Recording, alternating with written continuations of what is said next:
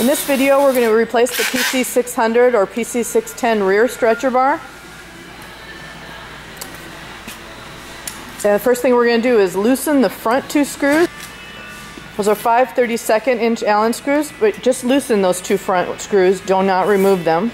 They still need to be securing the leg.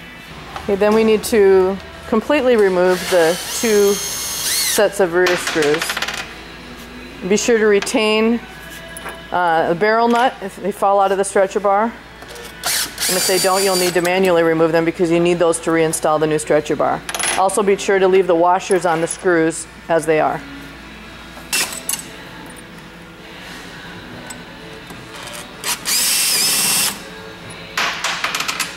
Again, retain the barrel nut if it falls out.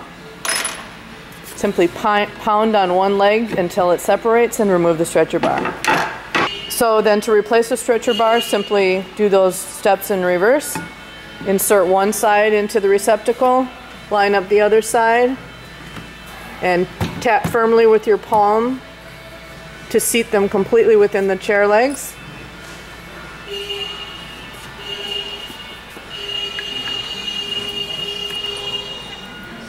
And those barrel nuts are inserted into the stretcher bar before the screw, which is, the barrel nuts are what the screw screws into. So he's installing a barrel nut behind the stretcher bar and then screwing the screw into it.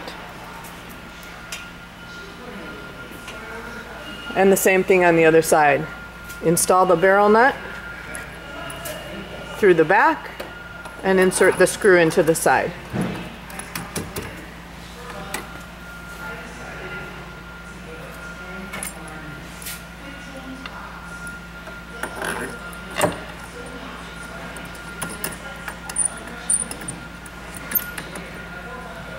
Okay, then once he's hand tightened them, finish tightening those screws.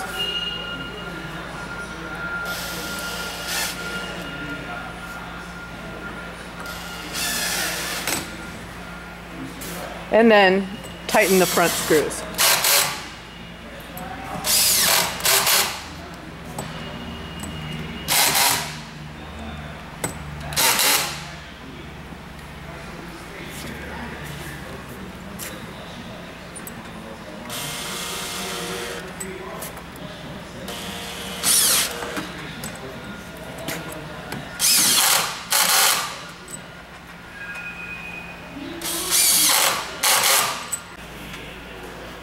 Okay, if after tightening the screws and you're inspecting the junction of the stretcher bar and the leg, you find a gap, such as this one, it doesn't look very good. So what we need to do is do some manual adjusting. So take a 5/32 inch Allen wrench, not a power one if you were using one before, use a regular Allen wrench, and loosen up those screws next to the area that is not fitting cleanly. Just loosen them part of the way.